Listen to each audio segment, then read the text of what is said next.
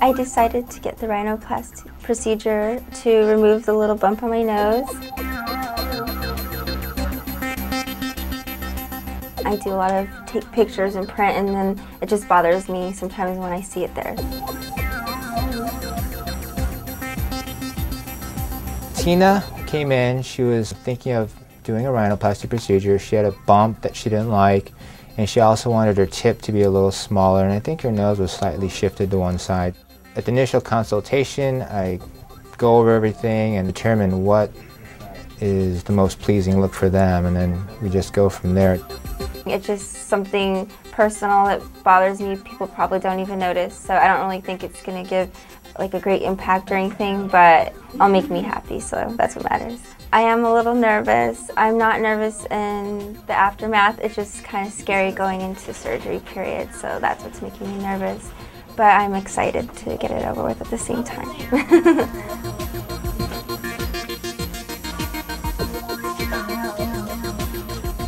Tina kind of wanted a soft little curve, so that's what we did for her. At the same time, we brought her tip in to give more tip definition, and we straightened the nose. When we're doing the rhinoplasty, when we're removing a bump, we're actually just shaving the bump down.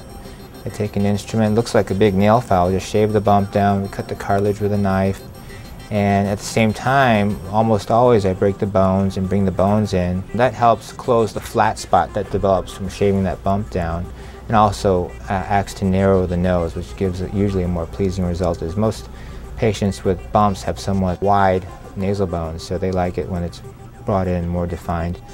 And for the tip, we just reduce the cartilage in the tip region. There's tip cartilage called alar cartilage, which we trim, and we leave enough behind to give structure to your nose. It's important not to remove too much cartilage, otherwise nose will just collapse. It'll give that kind of pinched, obvious nose surgery kind of result. So we want to leave enough cartilage behind to give structure to your nose, but at the same time take off enough to reduce it, and with various stitching techniques we can also give more definition to the tip. Some doctors like to use a lot of tip grafts. I typically don't do too many tip grafts because I think over time that they can cause problems showing through the skin or maybe even shifting a little bit. So unless it's absolutely necessary, I'll work by manipulating the existing cartilage. I'm very happy and pleased. I didn't want anything too drastic, but I wanted enough for the change to make me happy, and I got everything that I wanted, so I'm very, very happy and my expectations were met. I think she's about 3 months post-op now, and she's doing fantastic. She has a nice soft curve. For females, we tend to make a more curved type of look, and so far she's healing great. She doesn't have any pain at all, and tip is softened up quite a bit. Well, my friends and family, when I first saw them, they kind of would look at me and say, "Did you get a new haircut?" or "You look really nice today," but they didn't quite know what it was, which I was happy because it wasn't anything too drastic.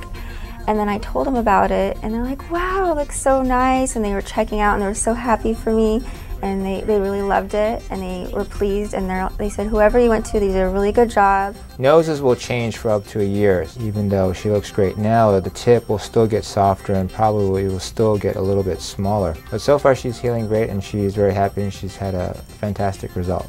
You know, I feel more confident, and I'm very happy now. So something that was bothering me for quite some time, even though it's something small, not very important, and sometimes those things just, you know, kind of mess with your confidence a little.